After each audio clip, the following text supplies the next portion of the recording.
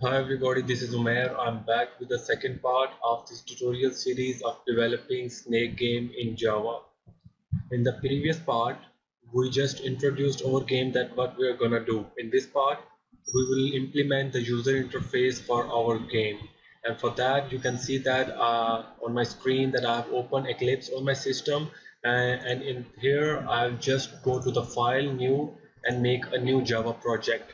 I'll name this project 2D snake. Okay, I'll click on next and then finish. You can see that the project has been created in my package explorer. I'll just expand it and you can see there are two main folders and a library file. I'll right click on source and make a new Java class. I'll name this class main and check this main method because this is the method the compiler comes first. So I'll click on finish. You can see that my class has been created right here and right here in the default package. So first what we're going to do is I'm going to make a JFrame. JFrame is the window in which our game runs. So for that I'll just go and write JFrame and make a new object for it.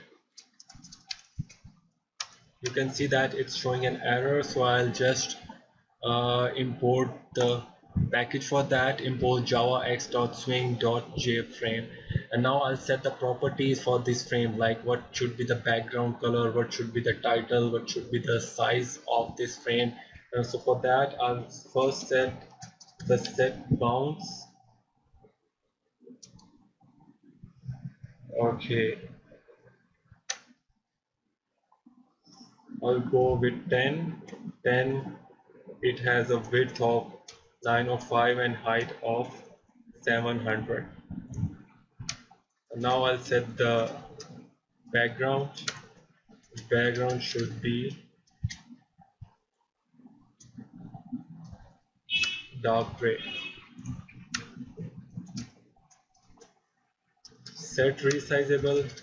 I'll just set it to false so that the user may not resize the window of my game. And now I will set visibility equals to true, and lastly I will set the default close operation to exit on close. So these are all the properties that we need in this game. So it will make a new object of this frame, set the size, set the background, set if it is resizable or not, set its visibility. So now let's see if we can see our frame or not. Okay, you can see that a new window has been opened and this is the frame. And now what we need to do, we need to implement our panel and add that panel inside this frame. So for that we are gonna make a new class inside the same package. So I will right click here and name it as gameplay and click on finish. Alright, so now I need to extend a class JPanel and then add the object of this class inside this object. Alright, so I'll go here and extend JPanel. Alright, it has some methods that we need to implement in this class, so I'll just go here and import the package for it. And now you can see that I have extended the JPanel in this class, and now I'm going back and make a new object for that class,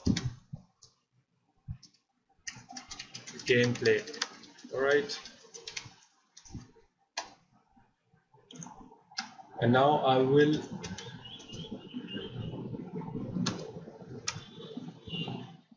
add the object of gameplay to the object of JFrame. And this is all we need to do in this main class. Now everything we will do later on will be in this gameplay class. So for that I will just go and make a new constructor for this class. For now, let's leave it empty. Okay, so public void paint graphics G. Okay, and now I'll import the package for the graphics class. Now you can see that this is the method, this is the built-in method that that draws each and everything on the panel. So now we will need to use this object, the object of this graphics class, to draw everything. You can see that we have a header at the top of our panel, and we need to add an image for that, and other than this we need to add the playing area under that header. So before proceeding further, I just want to show you that if you have seen the previous part of my game, then I have given the link in the description. Just click on that link and download the assets that we need for this game. So now what we need to do is we need to bring those assets inside this project. So I will just go to my desktop and develop snake game assets, and I will select all these assets and drag these to my project. So you can see that I have brought all the assets in my game, in my project, and now we can use these images.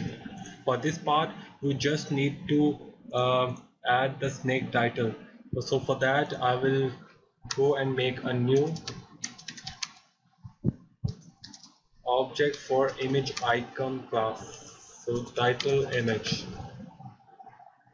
Alright, we need to implement it. For that we need to bring the package for that, and now inside this paint method we are going to draw this title.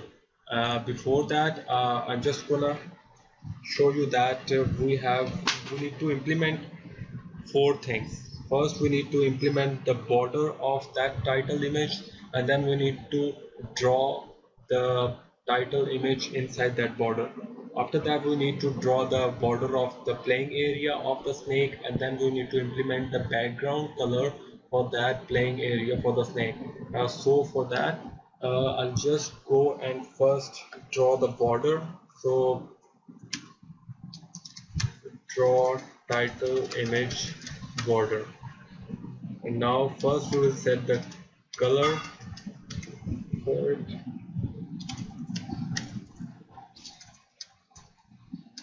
I'll go and set the white color. Then I will draw the rectangle.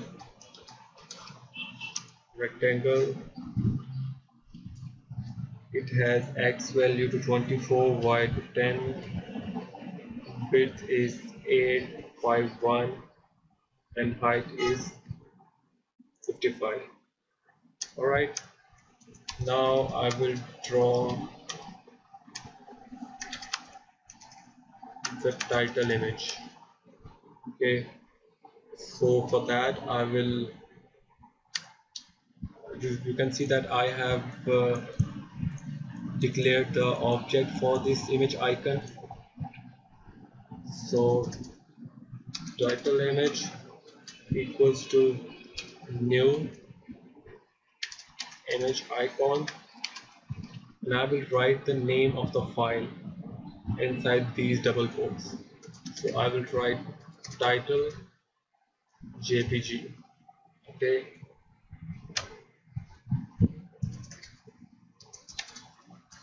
and now I will paint this icon. I'll set the context to this.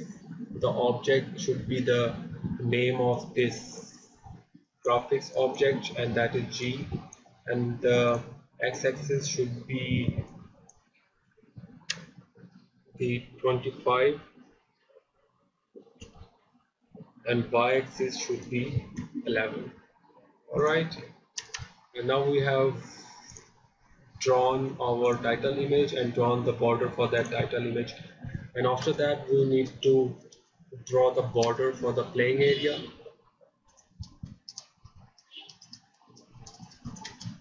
Gameplay, and for that I will set the color